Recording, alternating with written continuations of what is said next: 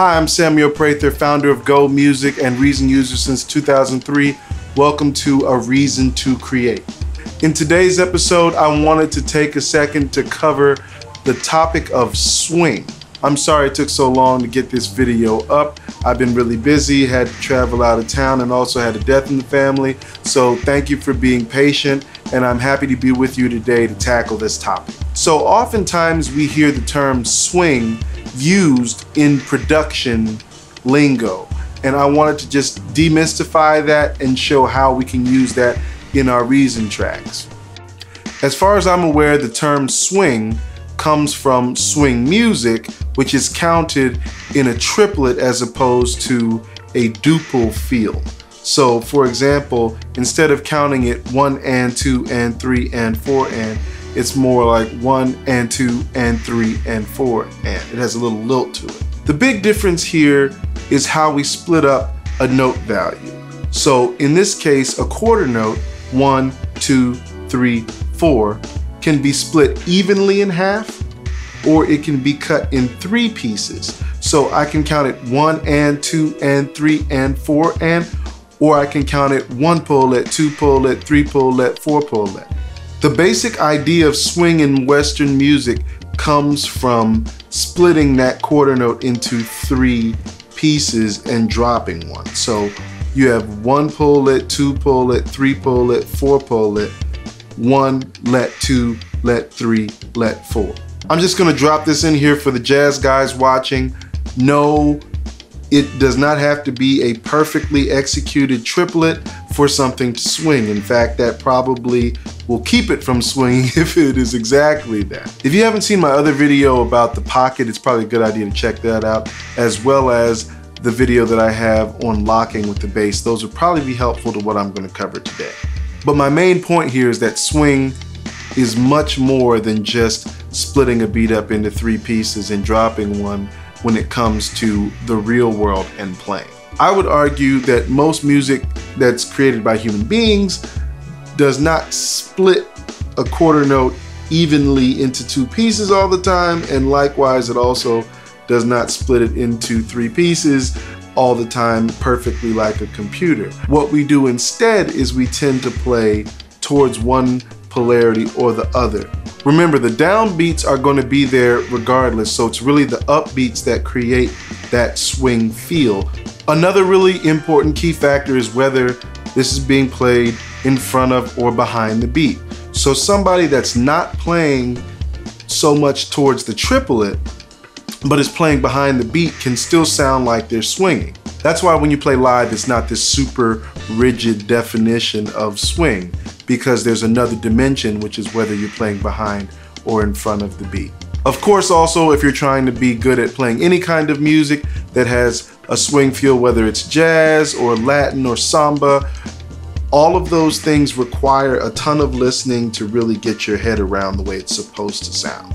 Okay, so now that we've gotten the housekeeping out the way, let's get into Reason, and I'm going to show you what I mean from a technical sense about how to apply swing to your tracks. Just to keep things simple, I just used a hi-hat to show these different note values. And just so we don't lose anybody that's not up on music theory, from a rhythmic standpoint, if we have a whole pie and we cut it in half, that would be a half pie, right? In our case, a half note. If we cut that half in half, then we get a quarter note. If we cut that half in half, then we get an 1/8 note. And if we cut that half in half, we'd get a 16th note. Each one of these note values that I just said is exactly half of the one before it, so that means it's going to be twice as fast in terms of the way that it sounds. Here's our quarter note.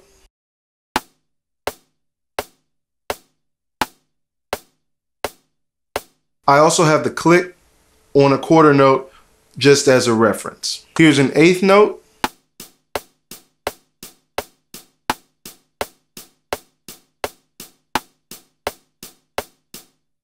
Notice it cuts the click exactly in half. 1 and 2 and 3 and 4 and. The 1/8 note triplet is going to cut that quarter note into 3 even pieces. We're going to drop the middle one out. So 1 pullet, 2 pullet, 3 pullet, 4 pullet, 1, let 2, let 3, let 4. This is what it sounds like.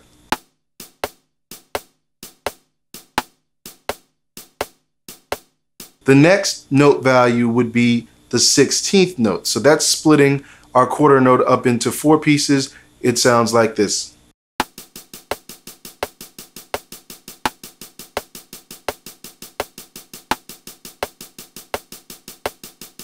I count that 1 E-anda, 2 E-anda, 3 E-anda, 4 E-anda. The next note value is even smaller, and that's a 16th note triplet. So that would split our quarter note up into not 4, but 6 even pieces. What the 16th note triplet does is split up our quarter note into 6 even pieces, or you could also think about it as being the 8th note now being split up into 3 pieces. If we're splitting the 8th note up into 3 even pieces, once again, we're going to drop the middle one and we get this.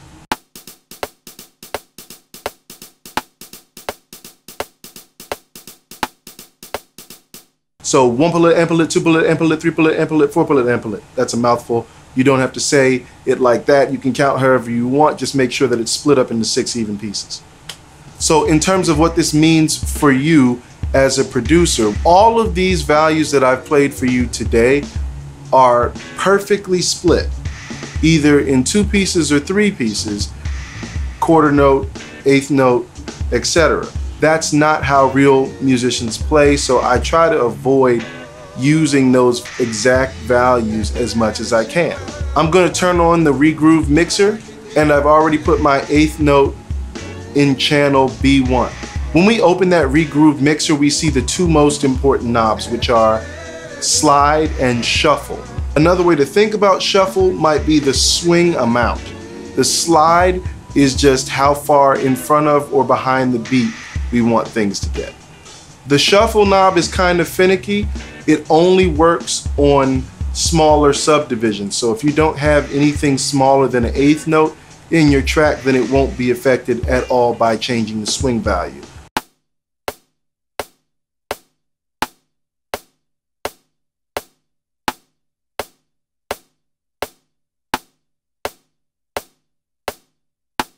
But if you have something like a 16th note, then you can hear that shuffle working.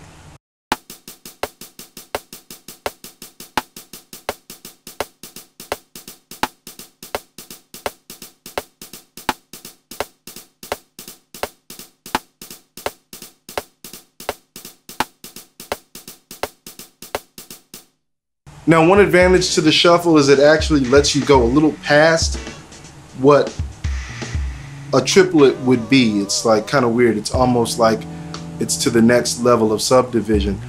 And that comes in handy sometimes, but most of the time you're actually trying to get a value in between that 8th note and that 8th note triplet, or that 16th note and that 16th note triplet. But that's just for my taste.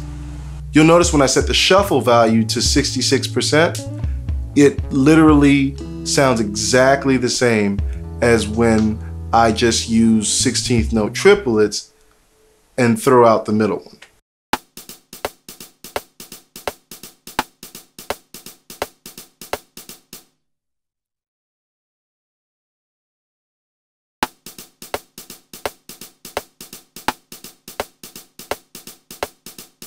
So a 66% shuffle value is exactly the same as like a technically perfect swing. I would argue for most musical purposes that somewhere in between 66 and 50 is where most of music lives. None of it really lives on the edges. It's always somewhere in the middle. Unfortunately, because of that limitation about resolution, you can't apply swing to 8th notes, right? And swung 8th notes are an important part of getting a good swing feel sometimes. So how I get around that is I separate my upbeats and my downbeats so that I can affect those upbeats individually. You'll notice here that I'm taking my 8th note groove, I have my upbeats on the top lane and then my downbeats on the bottom lane, and I've put the top lane into B1 in our Regroove mixer, so that will be affected separately.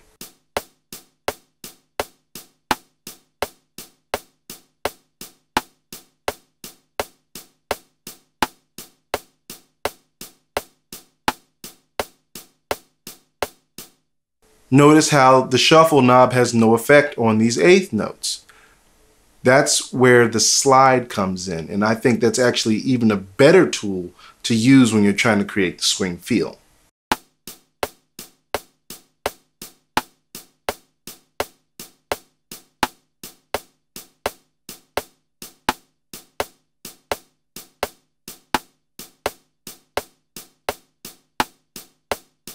And you could hear as I moved the slider, it moved from that duple feel to that triple feel, and there are a ton of places in between. So all the way to one side is actually technically that perfect triplet that we talked about, and 50% in the middle is right where cutting the note in half is. I'm personally partial to the way that it feels when that slide is somewhere in between, and you really can get a more organic kind of feeling out of it than just that triplet and quantizing everything to that triplet beat. Now, once again, you'll notice if I turn the slide all the way up on just the upbeats, it sounds exactly the same as if I take eighth note triplets and just get rid of the middle one. Here's the eighth note triplet with the middle note dropped.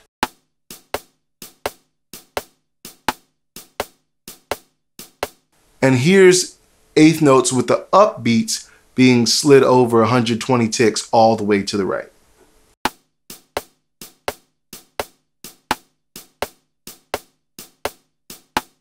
Now remember that these swing values are the current underneath of your track. Even if they're not always being played, that pulse is felt. You're really missing out on a lot in terms of your production capability if you're not using that slide and that shuffle knob to kind of get that feel to sound a little bit more organic. The best part is that all of these things are completely non-destructive, so if you change your mind, you just turn it off or change the slider to a different position and it's fine. The other thing that's cool about it is you have 32 different banks in the Regroove mixer, so you can apply different levels of shuffle or different levels of slide. You can literally have 32 different instruments all have their own slightly different feel if you want. So don't overuse the quantize function, even though that might seem like an easy way out. Get in there in that Regroove mixer and try to figure out some other ways that your track can sound. Also, make sure that as you listen to music to try to broaden your horizons, that you pay attention to where everything falls in terms of slide and shuffle. Every type of music has a feel that's specific, and the way that the quarter note sits in relationship to the eighth notes is a huge part of that. Hopefully that cleared up shuffle and swing for anybody that didn't really understand the way that those work in tandem with each other. So that's basically what I wanted to show you today about the difference between shuffle and swing, and understanding that swinging something when you're playing live is a little bit different than when you produce. It's not as technical. If you like the way that I explain this, then please go ahead and hit the like, subscribe button and the bell so that you know when I'm coming out with new content. And please don't forget to leave ideas for future shows and questions in the comments so that I can get to it. I'll do the best that I can to get to it in a timely fashion. Also, I have merchandise for sale on my website. I have all the stuff down in the link, so please check that out. My name is Samuel Prather. Hopefully today I gave you a reason to create.